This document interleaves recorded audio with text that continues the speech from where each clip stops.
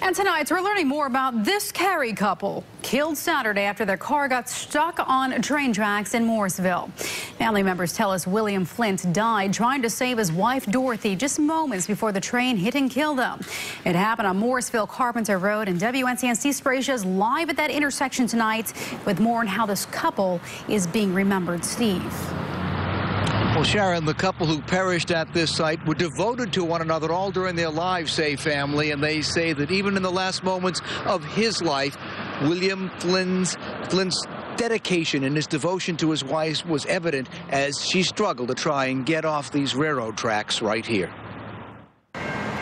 Police say William Flint was trying to turn from Morrisville Carpenter Road right onto NC 54 when he ended up on the tracks. My dad was out of the car, but my mom had fallen, and they think that he was trying to help her up.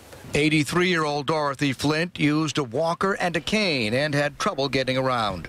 She walked very slowly to keep from falling. And in the haste to escape the oncoming train, Dorothy fell.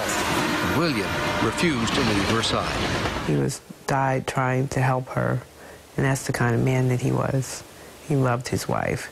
She loved her husband, and he wasn't going to leave her side, not even with the train barreling upon them. The couple have a large number of grandkids and great-grandkids, and the family says their wisdom and love is going to be missed. My grandfather was as if he were a father. You know, they had the hard conversations with us. They were in all of their grandchildren's lives, all of their great-grandchildren's lives. Now, prior to this weekend's accident, NCDOT records say there have been 3 previous accidents here, including another one that was fatal at this grade crossing. Coming up at 7 o'clock, we'll dig deeper into the history of this crossing, as well as tell you what the Flint family would like to do to make sure this crossing can be safer in the future, so that, as they say, this doesn't happen to somebody else somewhere down the road. Reporting live, I'm Steve Spracia, WNCN News.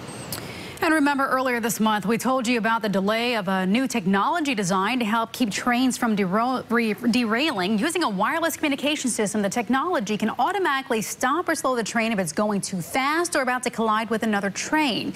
It was supposed to be installed on tracks by the end of this year, but that deadline will likely be delayed. Well, it's a much needed